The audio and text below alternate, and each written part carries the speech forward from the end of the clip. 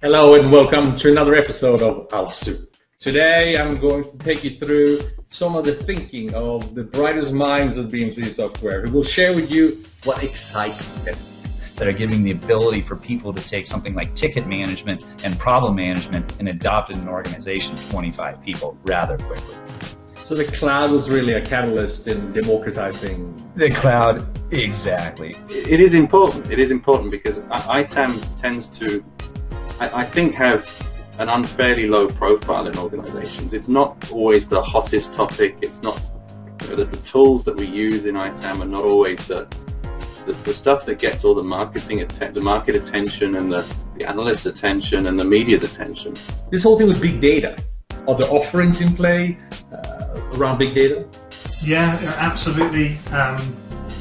And I think thanks to the commoditizing effect of cloud services and centralization and online services to do some of those analytics, we are consuming some of the same technologies that you would find in the US, right? We're sort of always consuming services that are hosted in the US.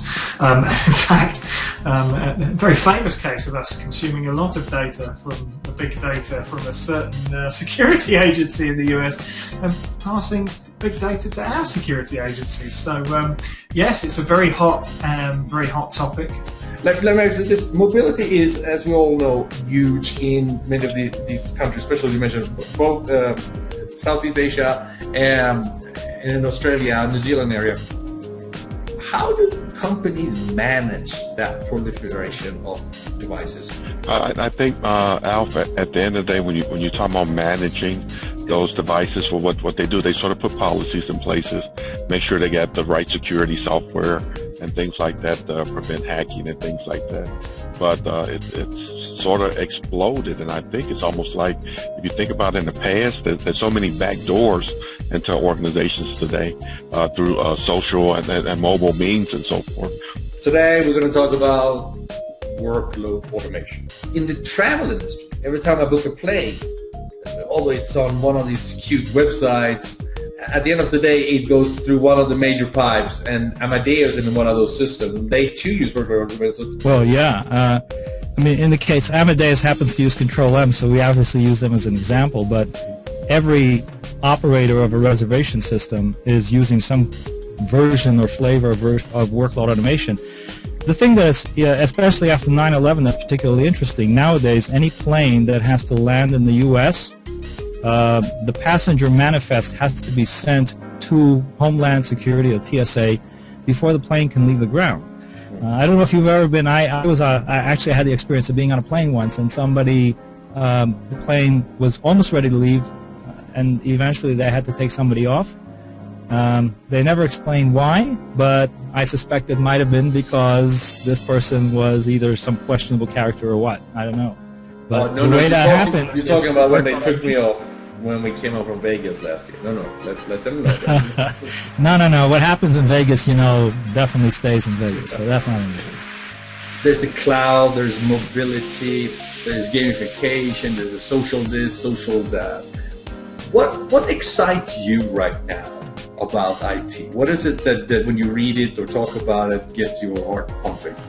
Well, first of all, just the fact that there is so much innovation right now excites me. I mean, we used to think that service desk, is an area that is stable. It's actually hard to keep up with, isn't it? Yeah? It's really hard to keep up with all of the things that are going on in the world right now around innovation. I admit I'm a TED junkie, and I'm watching a TED video every day and learning something new and growing concerned about new things and being excited about new things because there's so much going on right now.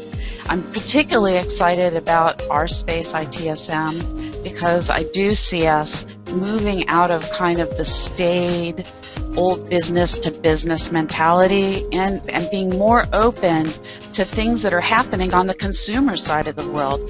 I must admit, I'm an online gamer. I think we still have about 10 years, in just my opinion, where money actually still makes a huge difference. They need clean water. They need money in those villages. They need access to healthcare. But past 10 years, and I'll barely be 54. When they have those things, I very much see them leapfrogging everything we're doing. Cloud is still actually very important. Cloud, so many customers are looking for a way to improve their quality of service and reduce their costs. What they're finding is moving towards the cloud, so moving towards a SaaS model, is important for them to continue to grow their business.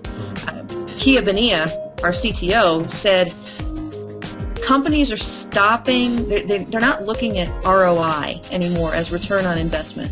They're looking at ROI as return on innovation. One thing that I admire with your work, and one reason I wanted to have you here in the Zoo, is your ability to simplify the cloud. When you're looking at these type of technology issues from a different perspective, does women approach technology in a different angle than the average Joe? Well, I think so, but I've never been the average guy.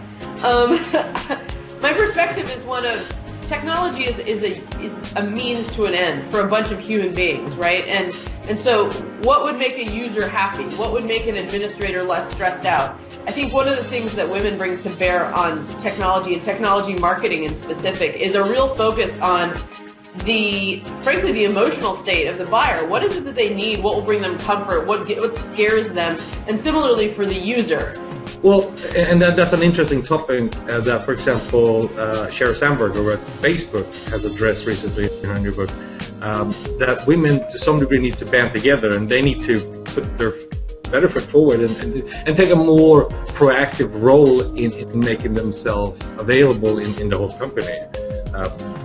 Do you agree with that type of strategy? Absolutely. I in fact, read a lot about lean in and, both positives as well as negatives. Some people say if I lean in anymore, I'm going to fall.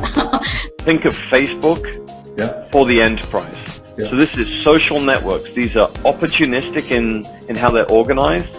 They are unstructured in the processes that they follow, and they will quickly form and see little pockets of opportunity, and they will take advantage of them. And they'll move forwards pretty quickly, piece at a time, to take advantage of those opportunities, and they'll evolve very, very quickly. Only if making sure the users have everything they need to be able to do their jobs and create business continuity. Only if, the adage of, well, if we just leave this broken toaster on a workbench long enough, it'll fix itself, is not the way people think. There is a revolution in how services are being consumed and how the back office needs to industrialize to be able to bring the user into those expectations. Sounds very exciting. You're sitting in beautiful Vancouver, and I'll be remiss if I don't ask you, will the Canucks make it to the Stanley Cup Finals? Absolutely. No doubt about it in my mind. That's what they say every year. It's like a lock. I know. If I said anything else, I'd never hear the end of it. Good. It was great having you here, Jeff. I really appreciate you taking the time and stop by the Zoo.